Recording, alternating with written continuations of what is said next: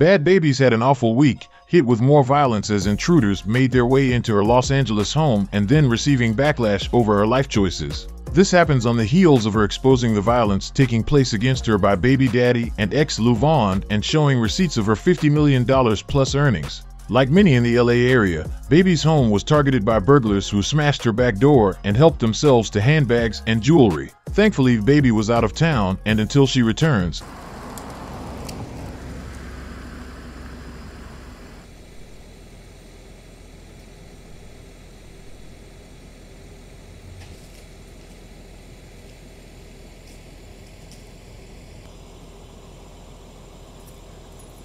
a full assessment of the theft can't be determined, and while she has to take inventory of her home, she's facing major backlash after posting a video kissing Lou Vaughn after outing him for putting hands on her. I'ma tell him I can't be without you.